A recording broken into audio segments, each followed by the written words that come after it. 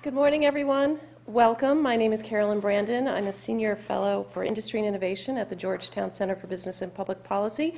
Today, we have, I think, a very exciting and interesting, as well as a highly technical agenda for all of you. We are going to sprinkle some policy nuggets here and there, including an 11 a.m. panel and a lunch keynote. Wanted to give you 2 seconds on the Georgetown Center. We are the Center for Business and Public Policy housed within the Georgetown School for Business. We focus on policy and business issues, specifically at the intersection where regulation and business are meeting. And more, especially for our space in the what I would call the wireless sector, spectrum policy is something that more and more people within the Beltway here in Washington, D.C. are focusing on. So in partnership with Peter Rasavi and the Wireless Technology Association, we are very proud to bring you the second annual event where we bring together both technologists as well as policy experts, as well as the business folks involved in this ecosystem that we call wireless broadband.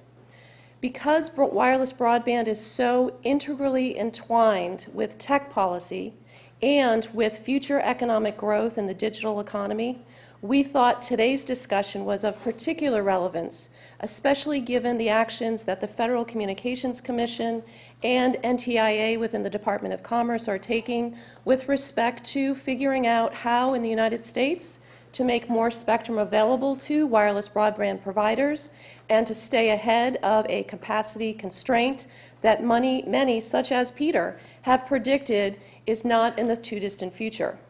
But let us not be remiss, these issues are not just domestic. Facing the issue of spectrum allocation and licensing and how to stay globally competitive is an issue that is shared by countries around the world. I will let Peter introduce our friends from Japan, some of whom came overseas to join us today. They will also share their perspective on spectrum issues in their home country and help explain to this audience why the issues we're talking about today, again, are not just relevant here domestically, but also are relevant to global competitiveness, both of the United States and countries around the world. So a few housekeeping details before I turn it over to Peter to do some additional introductions. Our hashtag for today's conversation is displayed right here. It's hashtag WTA Tech Policy. So for those of you who are encouraged, interested, excited by, or maybe just annoyed by anything that is said today, please get on your Twitter feed and shout it out to the world. We think this is an important conversation. We want to make sure that others who are not able to join us today in the room are able to also participate. We are going to have a keynote presentation. We are then going to go into a policy discussion. Then we're going to march right into a conversation with some investor analysts who will give us that perspective on the sector. Then we're going to go ahead and break for lunch. Lunch will be outside in the atrium, which is where you all came in. After lunch, we'll then resume in here for the afternoon sessions. So without further ado, let me introduce Peter Rasavi, who is the founder and head of Rasavi Research, as well as founder of the Wireless Technology Association, who is one of our partners for today's event. Peter.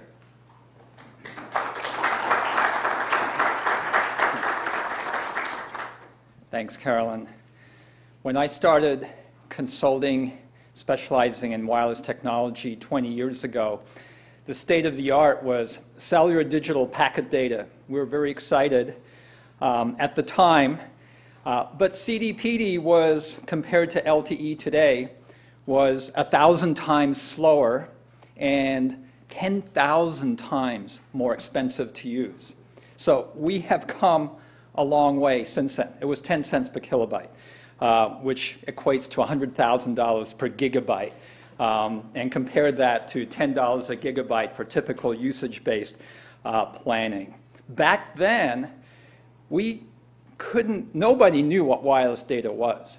We couldn't get anybody to use it, right, except for some dispatch companies, some innovative taxi firms, and so forth. So really, we have come a long way in those 20 years, but we're only in early days. I believe that we're just now at the dawn of the mobile broadband era. And the purpose of this workshop is to explore the potential of this technology and market area. What is going to be possible in the next 10 years? To what extent can wireless broadband be a substitute for wireline broadband? So we're going to explore this topic in both technology and policy perspectives. The Wireless Technology Association was incorporated as the Portable Computer and Communications Association about 20 years ago.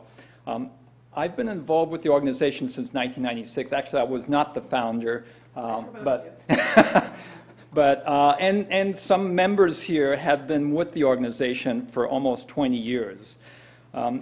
We hold workshops to analyze what we consider the most important developments in the wireless industry. And often we have fairly technical topics presented. So we do actually, I have to mention just our confidentiality or non-confidentiality requirement, since it's part of our intellectual property rights policy. And it states that no contribution that is subject to any requirement of confidentiality or any restriction on its dissemination must be considered in any of our workshops, and there must not be any assumption of confidentiality with respect to any contribution. So that's also mentioned at the bottom of our agenda page. And oh, by the way, we do have a hard copy of the agenda if you didn't get one, and that'll help you keep track of what's going on during the day. Also need to mention that we are now in what is called the quiet period for FCC Spectrum Auction 97, also known as the AWS-3 auction, which is now in effect. During the quiet period, auction applicants are required to avoid discussions of bids, bidding strategy, post-auction market structure, and other auction applicants, or with other auction applicants. Please avoid asking questions or raising issues about these topics. Please respect your colleagues' judgment if they determine they are unable to participate in certain discussion due to the FCC's anti-collusion rule. So that really impacts very near-term spectrum policy. Our workshop most of the items we'll be discussing will be longer term than that, so I don't think that'll be an issue, but it's possible that at times one or two panelists might say that I just cannot comment on that particular item. All right. Some other logistical items for the day. We are recording the event. It is not being streamed, but we will be making access to the videos afterwards. I'll be sending out an email to everybody that participated today, providing you access to the presentations that are given and providing links to the video. As for myself, I'll just briefly mention I've been involved with the Wireless Technology Association since 1996. I've been the executive director since 2000.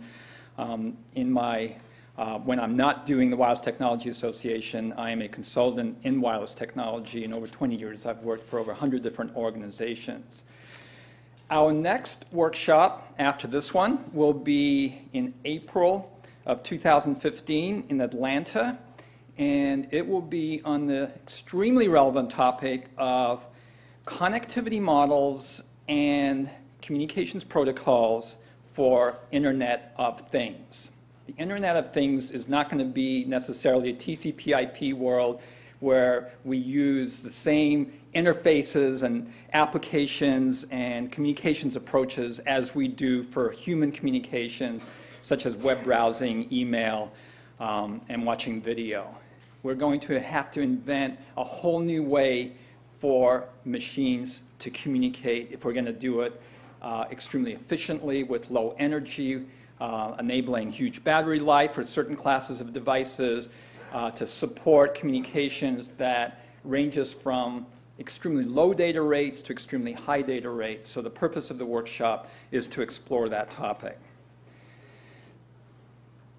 I'm pleased today that the Mobile Computing Promotion Consortium, MCPC of Japan, is joining us. The Wireless Technology Association has a memorandum of understanding with MCPC to promote each other's work. We've worked together jointly as two organizations for many years.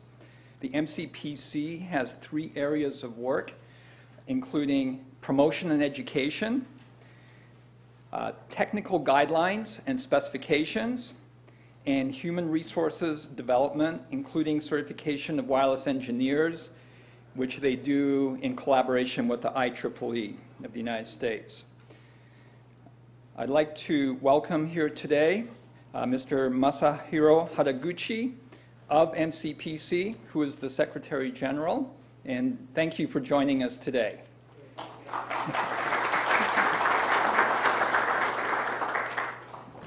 So at this time, we're actually slightly ahead of schedule, which is good because we may well fall behind later on, so may need the extra minutes. But I'm ready to now turn it over to one of the most innovative cellular operators in the world. This company was one of the first to have its customers use wireless data on a mass market scale, and that is NTT DOCOMO. And I'm pleased to welcome today Mr. Seizo Onoe, who is the CTO and Executive Vice President of NTT DOCOMO. So, welcome.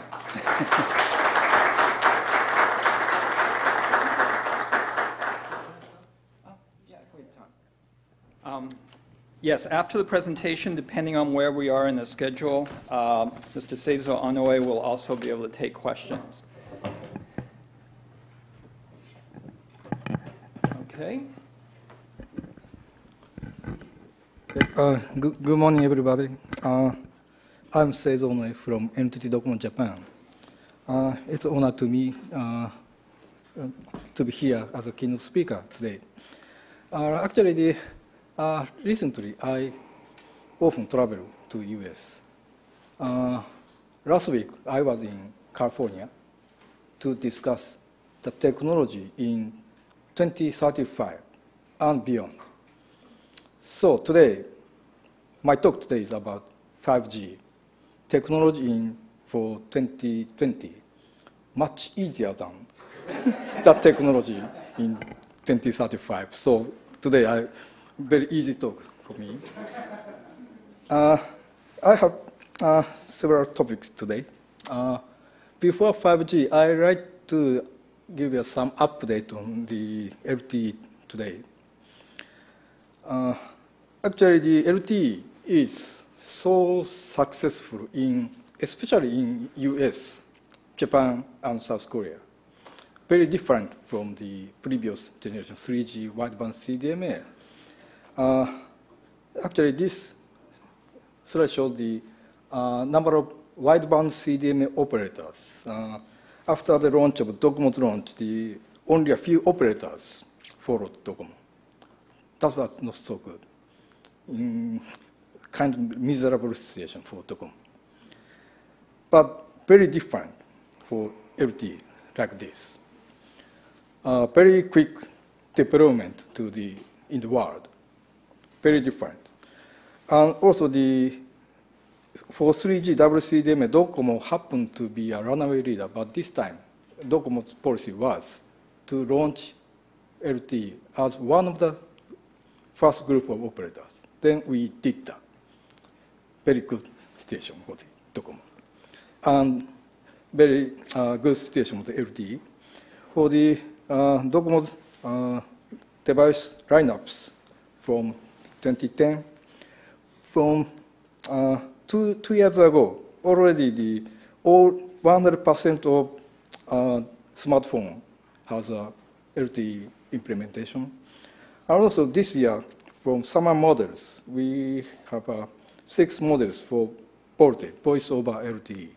And voice over LTE will be a standard implementation for the devices. That is the status of the LTE today. And this is a very interesting chart. I'm not so sure I can disclose this to the videos, but probably some inside the DOCOMO complain some problem. But I can show you this. This shows the total data traffic volume. In total increasing still now, like this. But look at the difference between LTE data and 3G data. actually, already 2 years ago, 3G traffic started to decrease.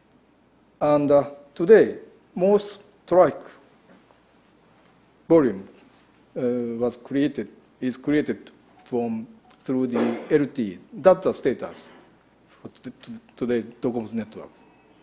And then we can shift the resources from 3G to LTE dramatically, like this, for the spectrum usage. Today, DOCOMO is operating 4 bands for LTE. And originally, DOCOMO started with the existing 3G spectrum 2.1 gigahertz with 5 to 10 megahertz by 2. Anyway, we are expanding the bandwidth, bands and bandwidth in accordance with the penetration of the LTE devices, like this. And in the future, near future, we add this new spectrum for APT 700 and 3.5 gigahertz. Actually, yesterday, our regulator, MIC, announced some result of the application of the 3.5 gigahertz, 3 operator applied. Then I'm sure that we can deploy the 3.5 gigahertz LTE in 2016. We have to do that. That's the status of the LTE today. The next, for the 5G discussion, I like to review the history of the mobile communication generations. I found a very interesting chart from GSMA Intelligence. Then for the last week's presentation, I added some additional another decade for 2030. But today, ignore that right part. Just see our left side. Original charts say that every 10 years, new generation technology emerges. And it comes to the peak 20 years later, 20 years after the launch. But this is just for the worldwide average. Actually, I feel something different because we are now in Japan. 20 years later, what happened? We shut down the 1G and 2G. Already, no second generation system in Japan now. Very different market. Peak, shutdown. Peak, shutdown. Very different.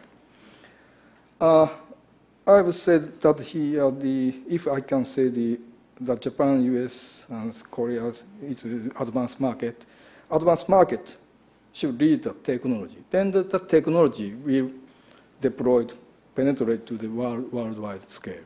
That's a general things for new generation technologies.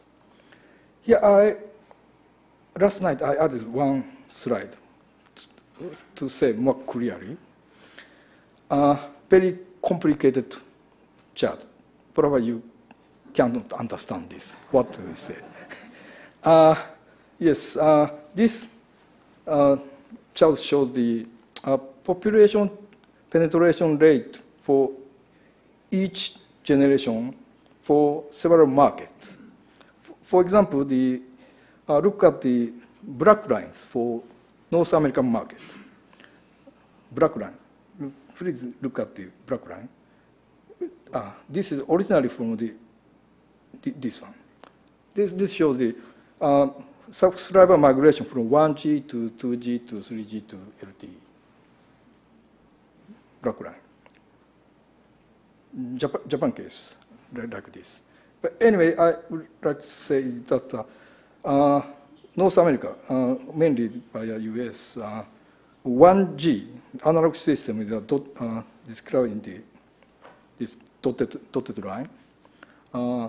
Very small part, but very different from others. Very successful, relatively successful for analog 1G system in US.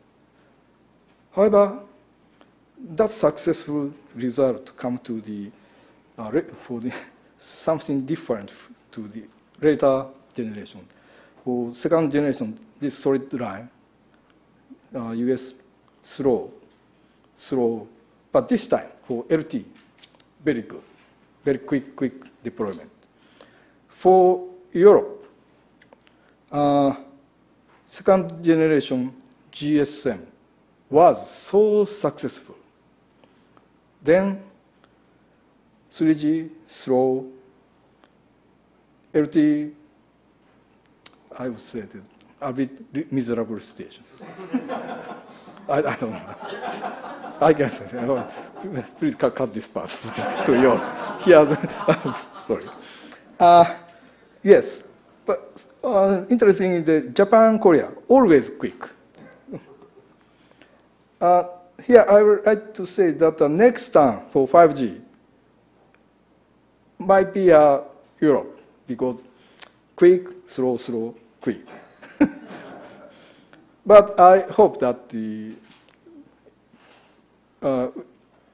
please US market together with Japan to lead the 5G technology. That's my hope here.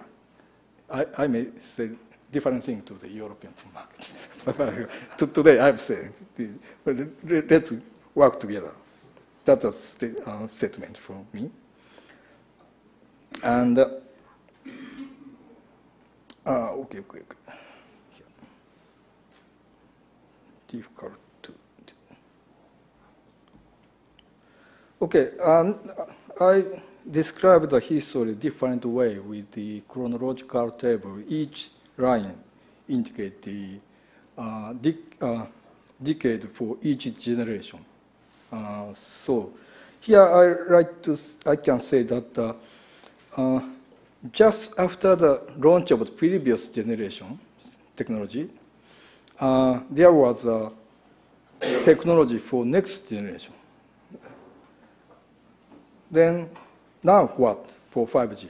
Then I like to discuss the technology itself later, but here I'd like to discuss just the terminology words, 4G, 5G. This is also very different. Today's 5G, everyone likes terminology 5G, saying 5G. But 10 years ago, very different. Then going back to 10 years ago, you may not know the DOCOMO contributed a lot for LTE. Actually, what happened in DOCOMO 10 years ago?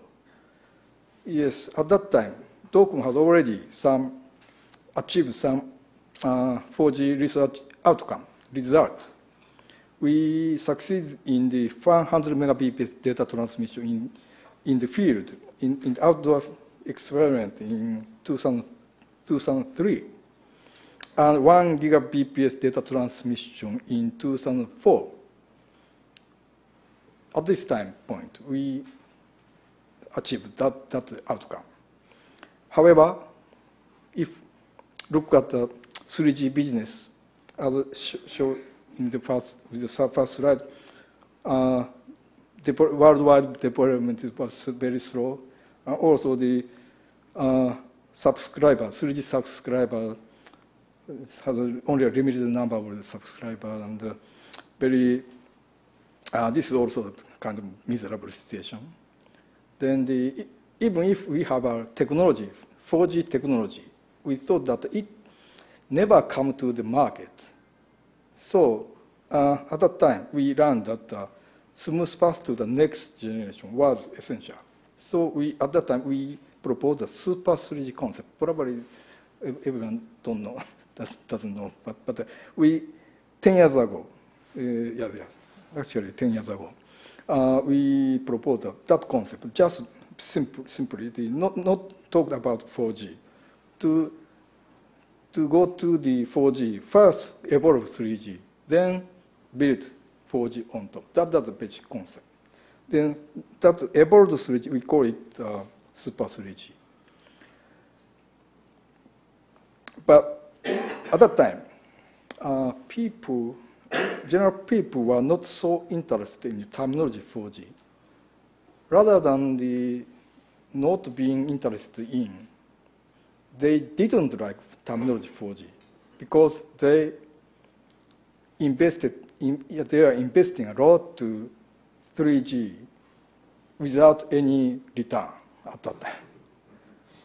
So there must not be a superior technology than to 3G. Then everyone didn't like 4G at that time.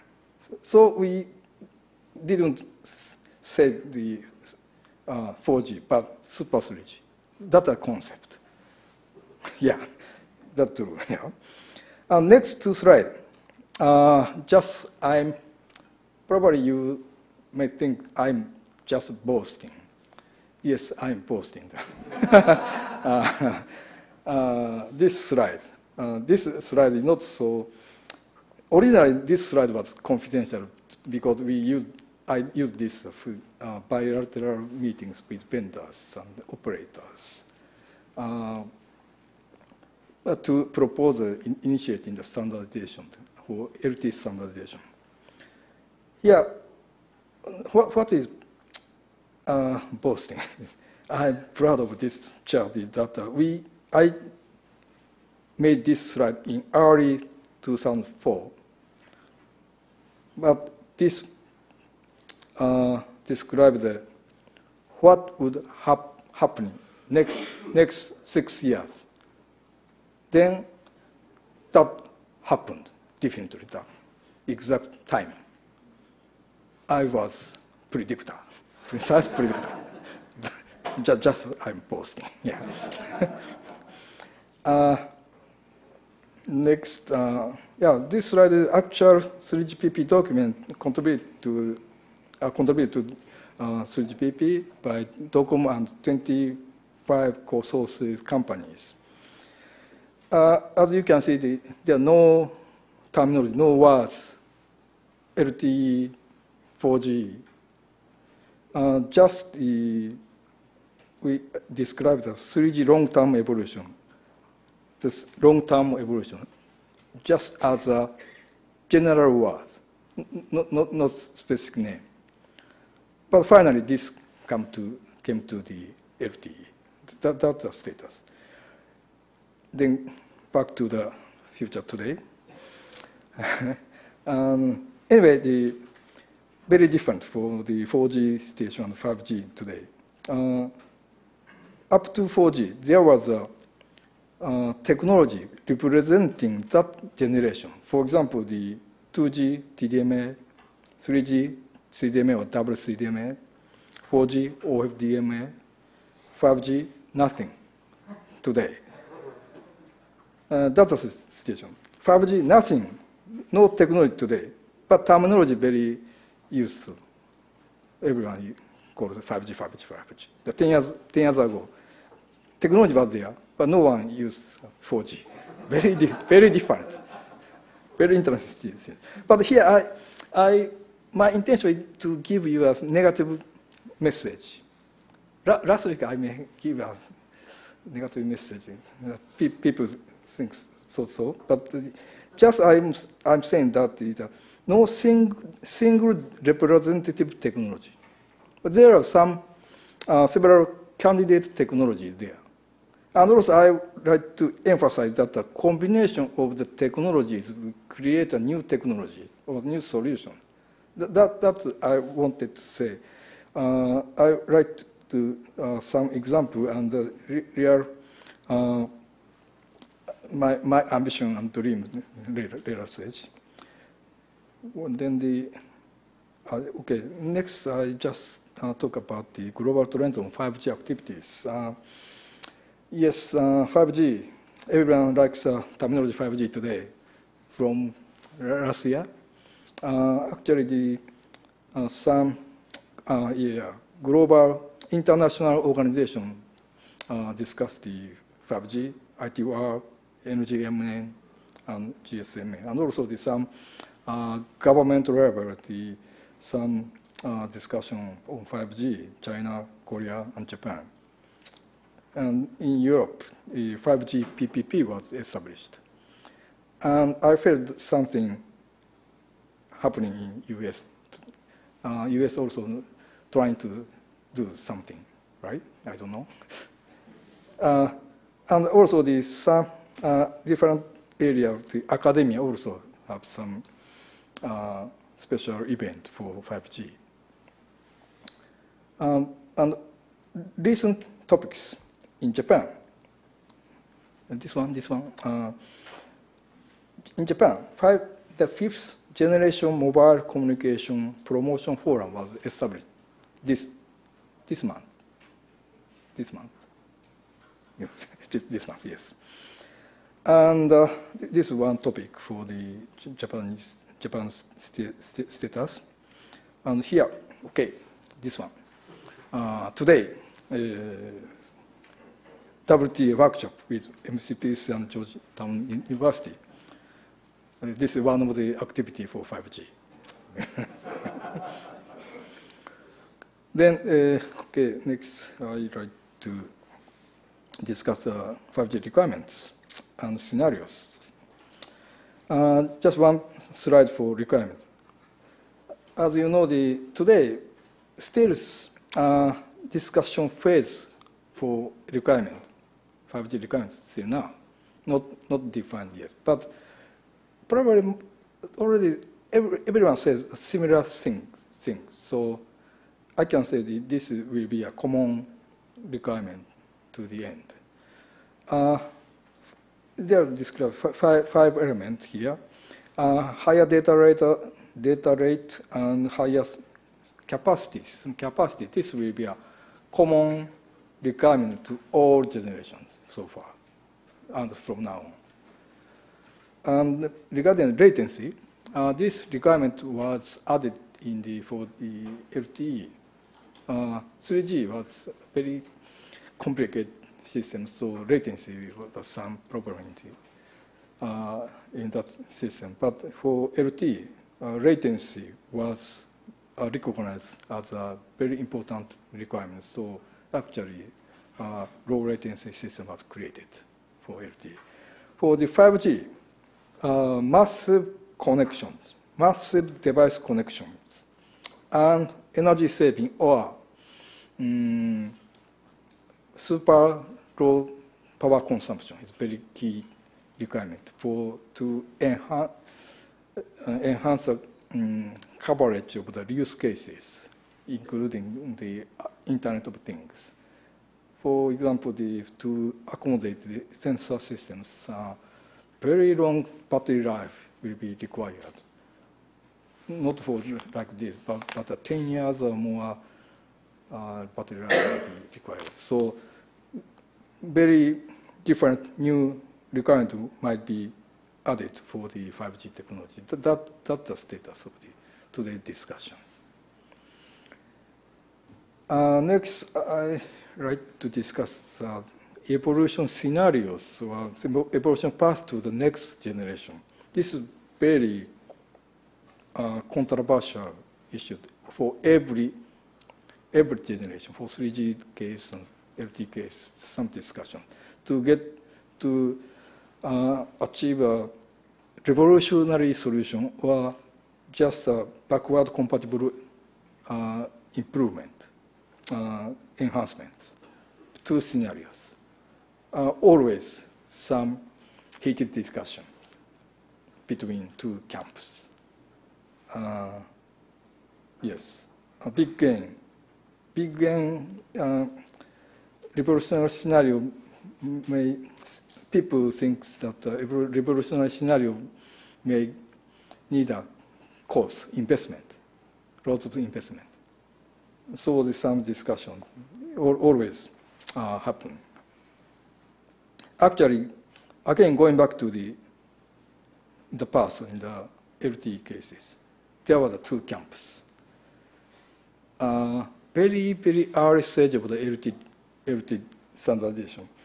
Multi-carrier HSPA could be a candidate of LTE. But finally, the new technology using the OFDM LTE was created. But at the same time, the HSPA evolution was continued. Actually, personally, I wanted to stop the HSPA evolution. Personally, I asked my team, stop. But I couldn't do that. Then finally, 8-carrier HSPA specification was developed.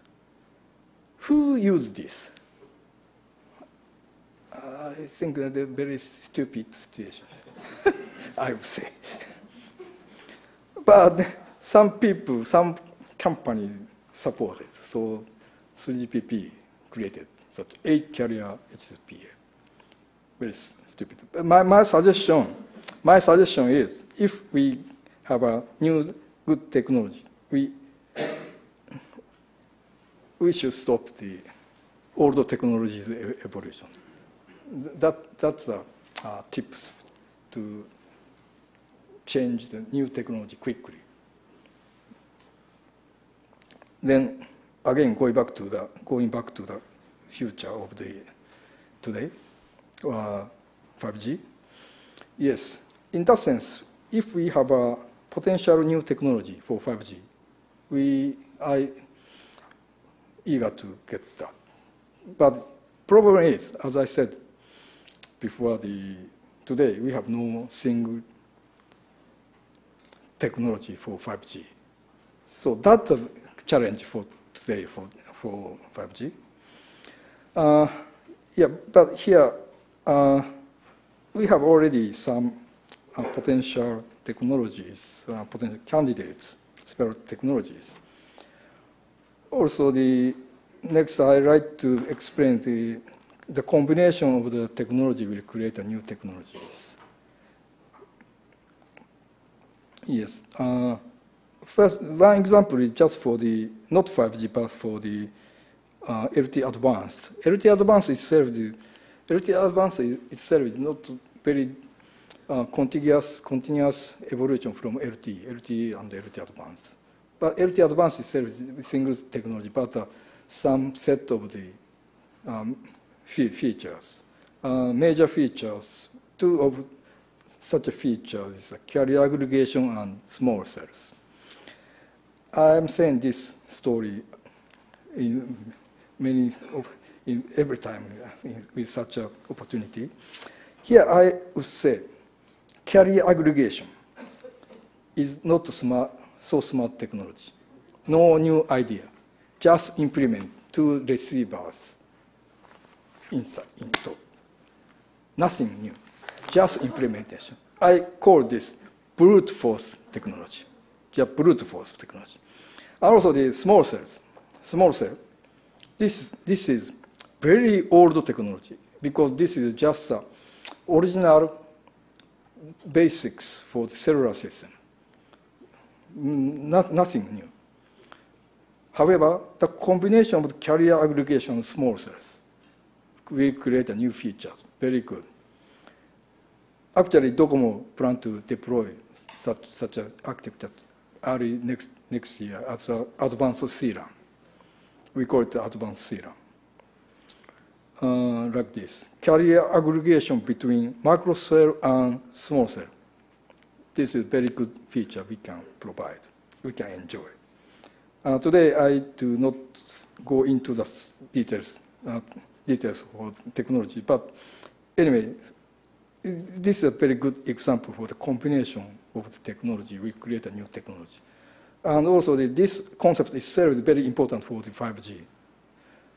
I would like to explain next. But before that, I like to talk my dream and my ambition. People tend to believe that the following story. 5G provides extremely high performance in data speed and capacity. Then it needs broader spectrum, bandwidth.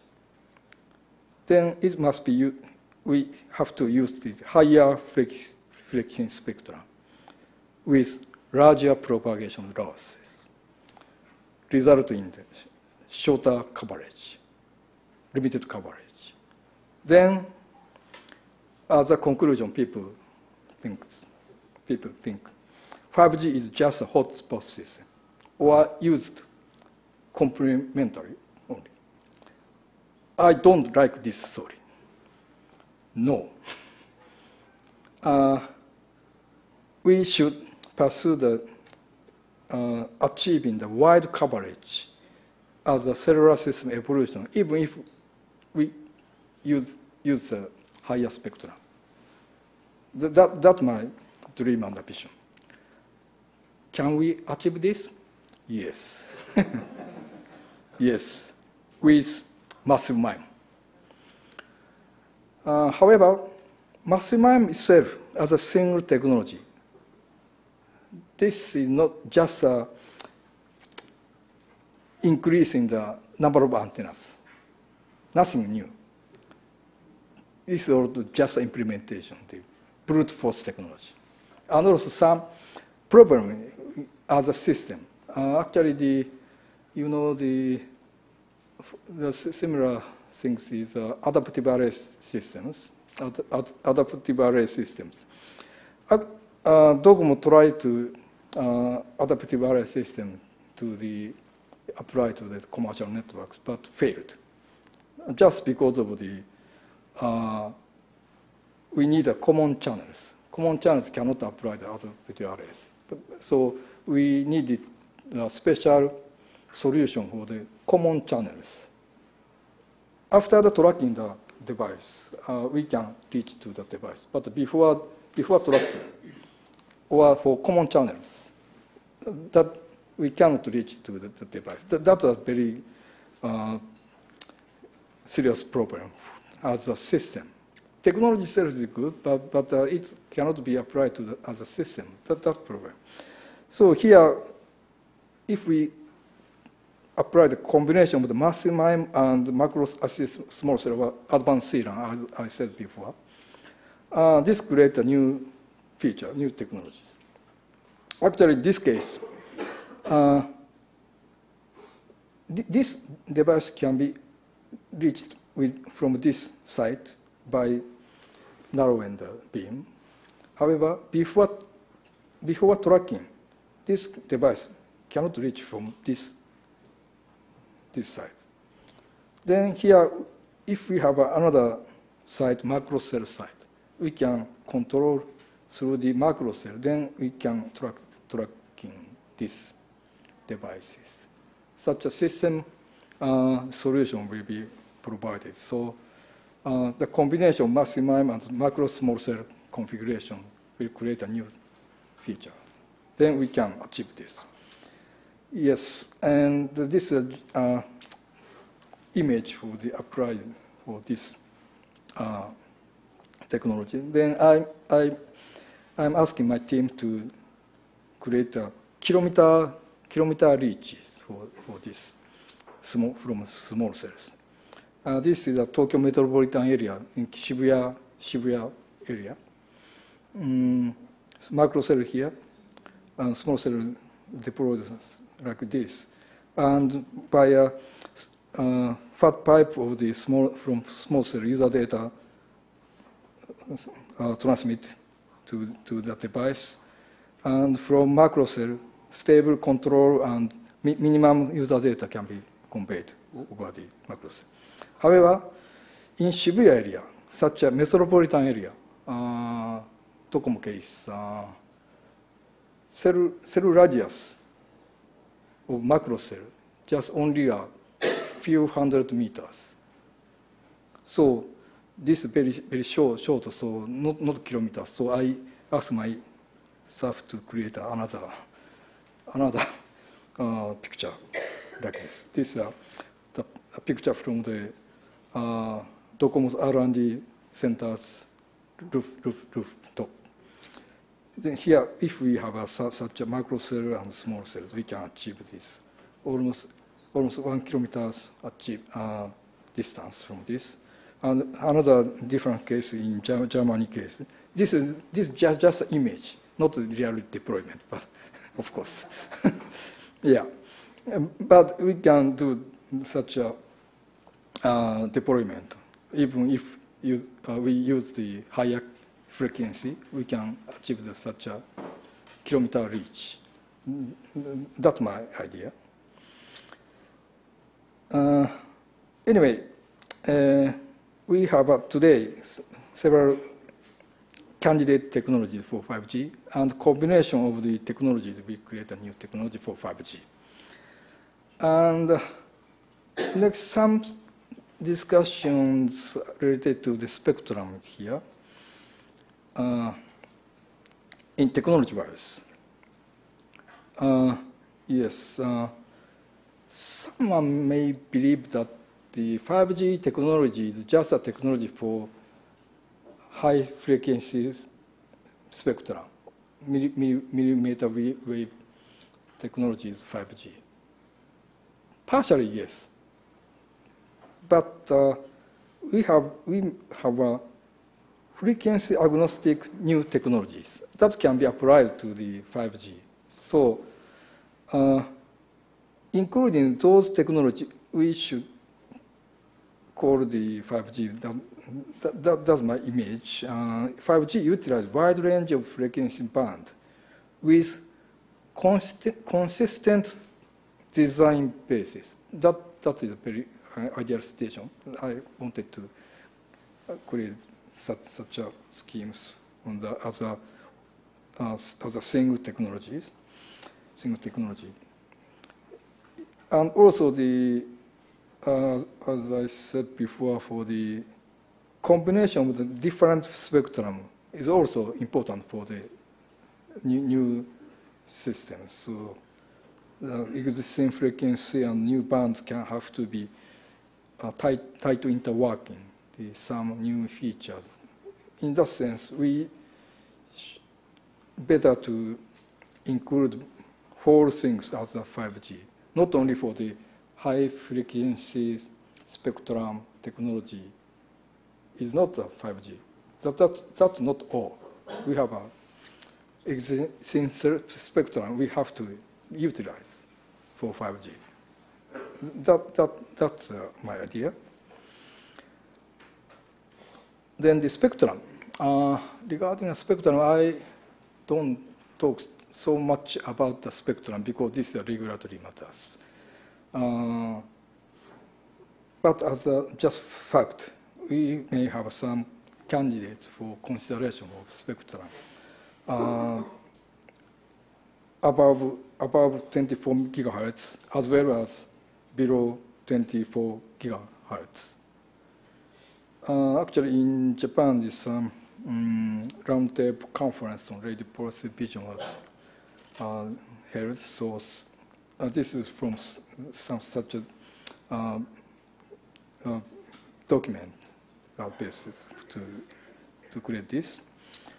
Also, we may have some candidate for consideration for the below 6 gigahertz as well. But I don't talk so much about this spectrum. I'm just not a regulator, but just an operator. Just want spectrum. Just want. No. But I leave this issue to the next session. Next session is spectrum and policy. I leave this to Sugimura-san. Yes. Okay. And yes, I'd like to show you some research and development activities for DOCOMO case today. Yes. Again, just after the launch of LTE, we started 5G or future radio access technology research. We have already some outcome. For one is the 5G real-time simulator, and we have some result of the 10 gigabps field testing, field experiments. This is the first version of the 5G real-time simulator to simulate the I said that some massive MIME and combination of massive MIME and advanced CRAN. These 5G cases. Luckily or fortunately, DOCOMO got the award from MIC Minister Award in an exhibition event in Japan. We got this. Yeah. Yes, MIC Minister Award. Just saying this. This last year we got. Then we are now upgrading the simulator to apply the stadium, assuming the Tokyo Olympics and Paralympics games, like this.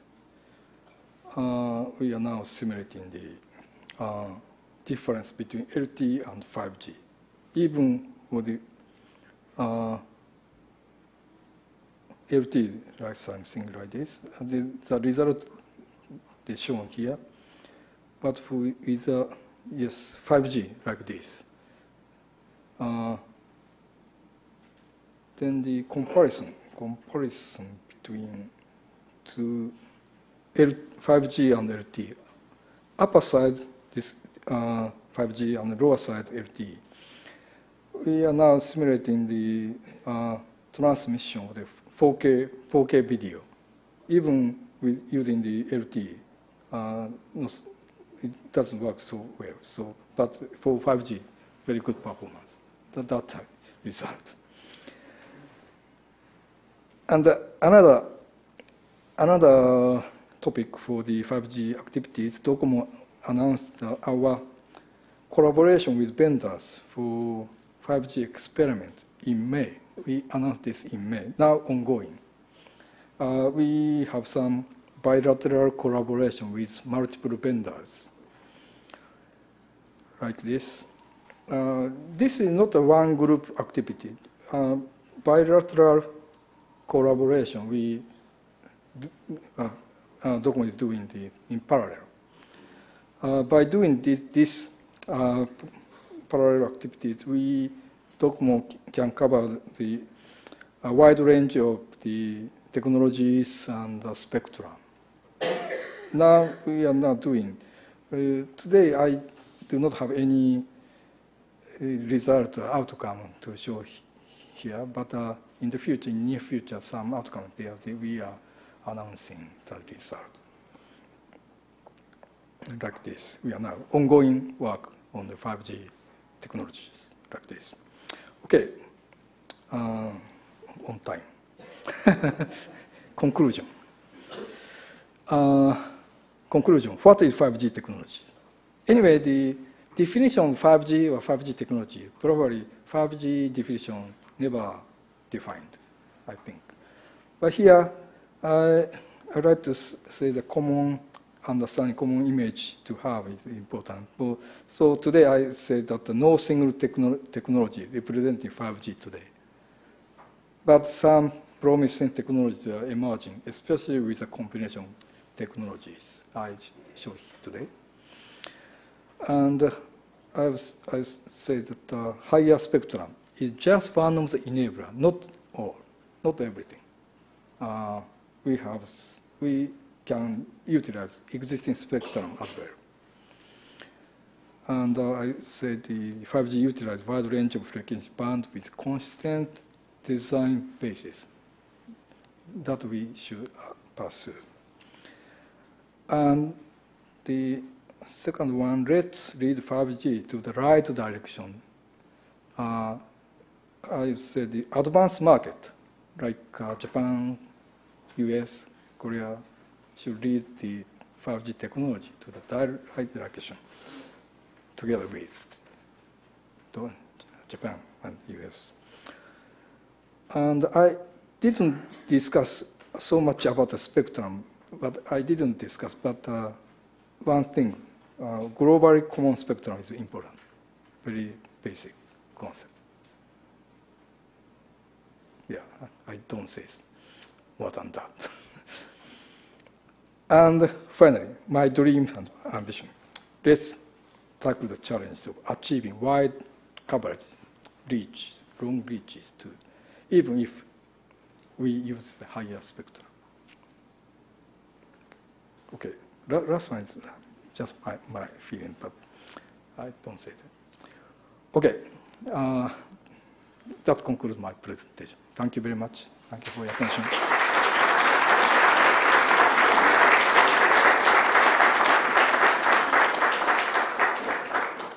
We do have time for questions. If anybody has questions, if you have questions, we have a roaming microphone. All right, Richard Bennett. If you could say who you are and your organization. Richard Bennett with American Enterprise Institute and High Tech Forum. Thank you for the presentation. It was very informative. If you were to summarize, would you say that the primary problem that 5G needs to solve is more efficient integration of macro cells and small cells? I can't hear. Is the primary problem you're trying to solve more efficient integration between macro and small cell? Yeah, I said that this is just one of the technologies. So not necessarily just one initial program technologies. But the value of having the moving the control channel to the macro cell while leaving the data channel in the small cell, does that address the mobility overhead that you get by moving to a strictly small cell problem? Yeah. Okay. Today I didn't go into the details of the technologies, but yes.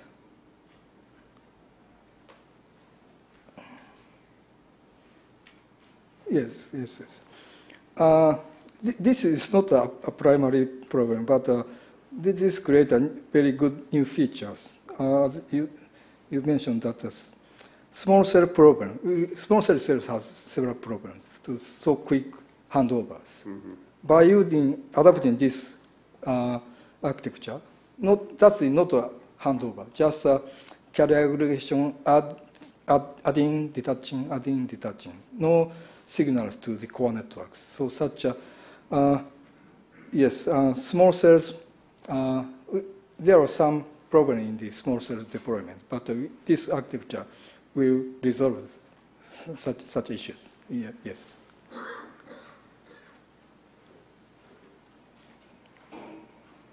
right. Any other questions? I'm back. Jennifer Fritchie with Wells Fargo. The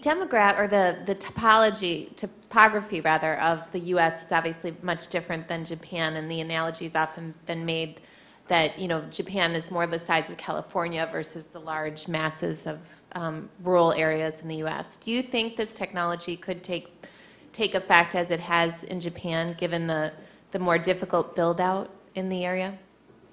Oh, sorry, I don't understand. So saying the country size is much bigger in the U.S. So does that change how you kind of design 5G? Okay.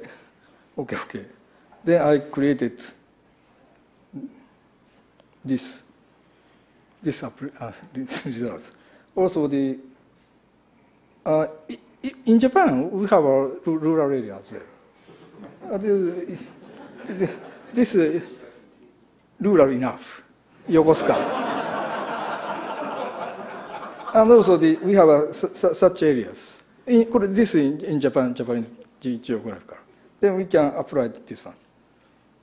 So in such case, I said that by using the massive MIMO, the long reach massive MIMO reach will some helps for the deployment scenario in such a rural areas. Then I show the German case, and Dresden. I don't know Dresden is how rural, so I don't know, but it can be applied to such cases.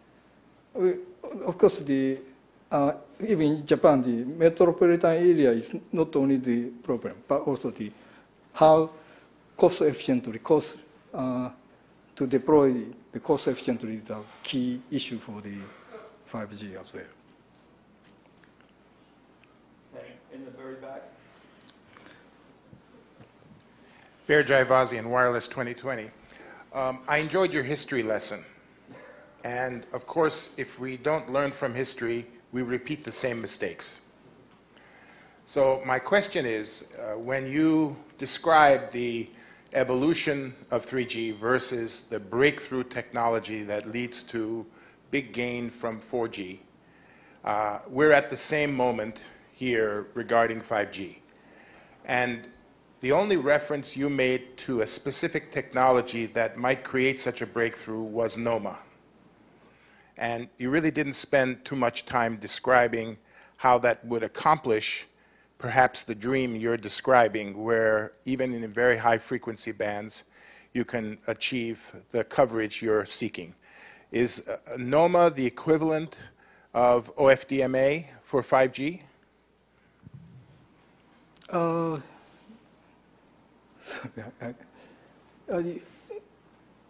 You are talking about the different waveform technology will be applied to the 5G? Yeah.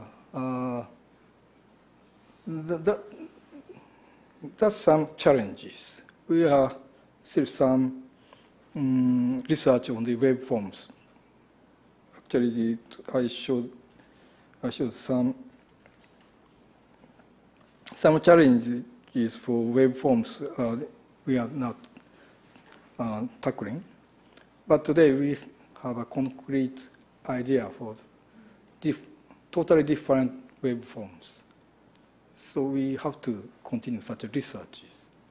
But besides that, we have another technology, so just a combination of technology. That's my statement today. Is that okay for you? So you're saying that any breakthrough in radio technology is still very experimental, still very much in the research phase? Research phase, and most people may abandon. Actually, three years ago, I was in such a panels. Many people tackling the challenges, but no new idea at that time. Then my answer was no new waveforms, just architectural evolution will be a 5G technology. But I know originally I was a radio engineer, so I know these researchers have some frustration or the saturation of the technologies. That's today's status. But probably many researchers trying to tackle still now. But today, I have no concrete idea for such a revolutionary change in such a basic parts. Is that okay for you? Mike? Question in the back there? So there's not much clear, Andy Clegg from Google. There's not much clear spectrum left, especially below 20 gigahertz or so. Does your vision for 5G technology development include development of new techniques for 5G systems to be able to share spectrum with other incumbent systems? Is that part of the development path for 5G? Yes. But originally, if we can avoid a shared usage, I want to avoid such a situation. Concrete allocation is we need no unnecessary, does not need unnecessary cost, but a shared system. But if shared system, sharing, already some system deployed, so to share that system, that will be a new challenge and included in the next generation. But I think that we should apply such a case not only for 5G, but also today's technology have to accommodate such a cases.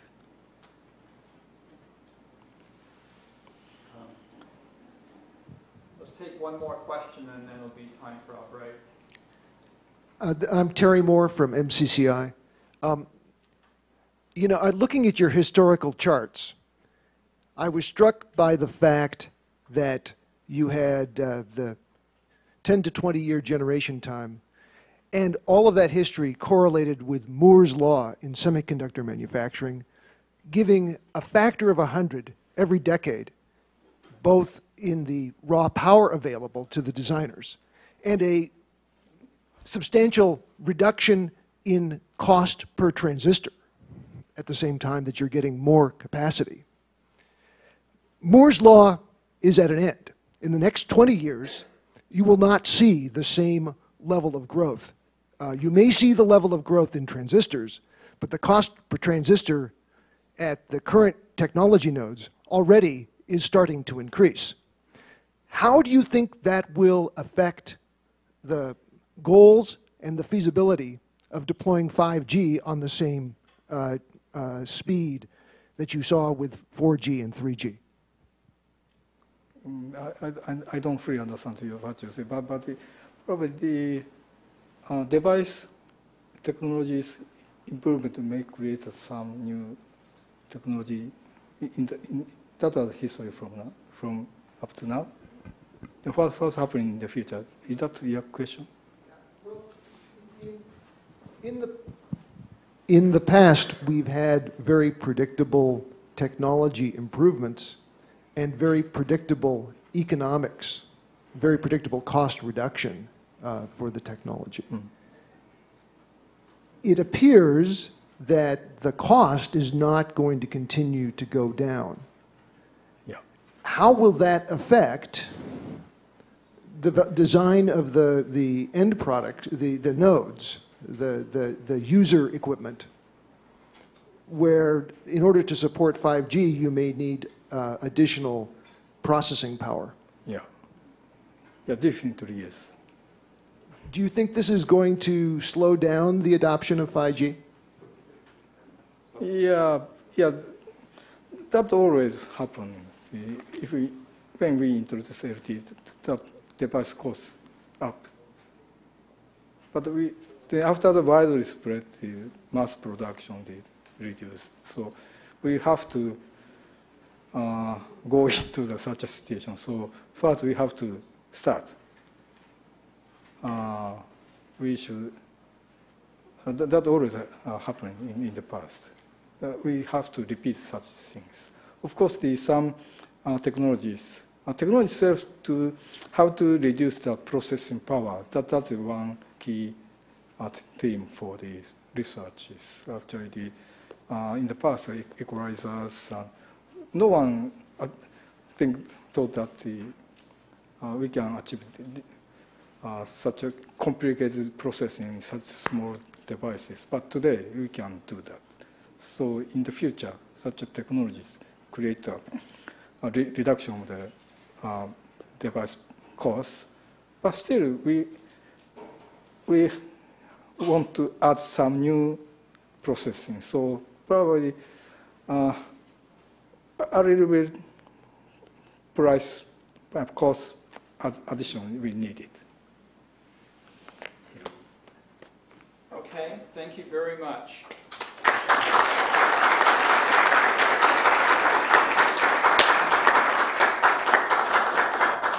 I think I speak on behalf of the entire audience that was an extremely informative presentation.